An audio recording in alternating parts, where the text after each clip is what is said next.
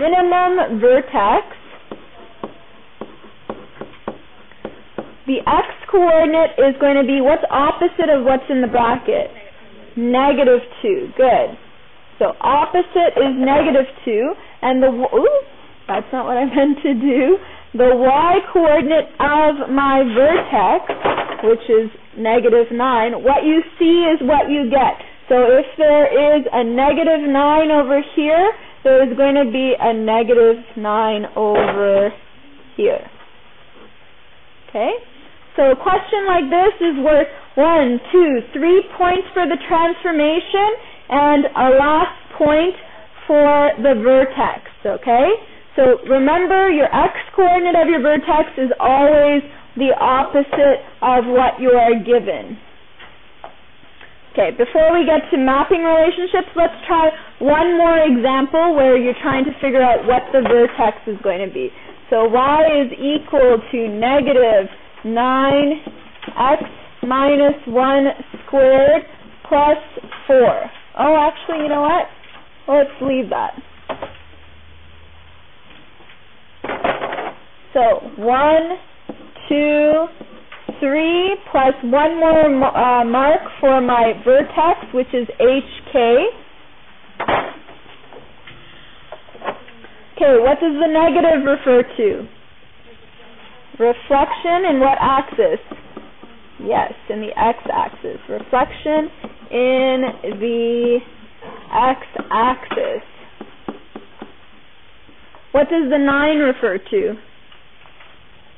Oh, silence. What does the 9 refer to? Yeah. Very good. Vertical stretch by 9. And remember, your graph is getting really, really skinny. If you stretch something, it gets skinny. What does the brackets refer to? Horizontal shift. What direction am I going? Good. Horizontal shift right by 1. Okay, and your final mark, first of all, do I have a minimum or a maximum for my vertex? Maximum, very good, because when you have a reflection, your graph is going to look like this, a big sad face, and it's going to reach a maximum point. So that means I need to have an x and a y coordinate. So my x coordinate is going to come from inside here. So what is my x coordinate going to be? +1. Good, because it's the opposite of what's in the bracket. +1. Now, what is my y-coordinate of my vertex going to be? 0. When there's nothing there, it's going to be 0. Very, very good. Now, if I had the equation, for example, the opposite situation, and I had y is equal to x squared plus 9, like that, notice that there is no brackets. There's nothing in the brackets. So in this case, what would my x-coordinate of my vertex be? 0. And what would the y-coordinate of my vertex be? Yes, +9. So I'm throwing a lot of rules at you, but they're very simple rules to understand and to test on your graphing calculator. Unit 10 is really important because the best way to get good at this is practice, practice, practice. Now, in grade 11 and a little bit of grade 10, we talk about mapping relationships, which I kind of introduced on scheduled days. And what that means is, for example, the parent function of a quadratic graph. Parent function of a quadratic graph, it has some key points in it. I know that the vertex for my parent function is 0, 0. And because I'm talking about the function y is equal to x squared, I know that when x is equal to 1, what is the value of y? What is 1 squared? 1. When x is equal to 2, what is 2 squared? 4. When x is equal to -1, what is -1 squared? 1. When x is equal to -2, -2 squared is 4. So these are the main components of my quadratic function, and without drawing it out, if I needed to know what the new transformed function is going to look like, I use mapping relationships. And mapping relationships, the proper form for mapping relationships look like this. X and Y refers to your original X and Y, and I'm going to apply my mapping relationship. So maybe I want to apply a vertical stretch.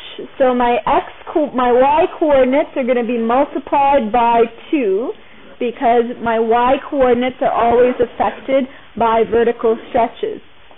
The only thing that affects your X coordinates are horizontal shifts. So maybe I want to add 1 to all of my X coordinates. So to do that, we're going to get a new set of points that will be the transformed version of my graph. So all my X coordinates, I'm going to add 1 to them. 0 plus 1 is 1. 1 plus 1 is 2. 2 plus 1 is 3. -1 plus 1 is going to give me 0, and -2 plus 1 is -1.